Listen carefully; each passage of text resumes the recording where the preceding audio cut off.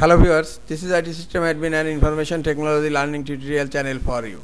Today in this tutorial I am going to show you how to show or hide hard disk on desktop in Mac computer. Sometimes it becomes very important for you, so don't forget to watch full video. To show or hide hard disk on desktop in Mac computer, click on Finder on upper left corner. Now click on Preferences, click on General tab. Here you will find some options. Show on desktop.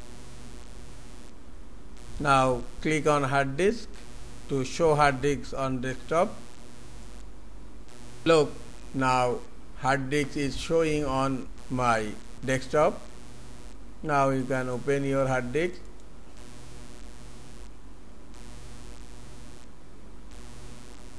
Close it.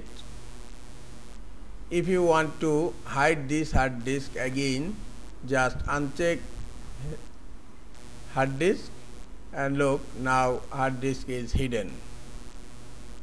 This is all for today. Hope this tutorial is helpful for you. Keep watching for next tutorial. Thank you very much.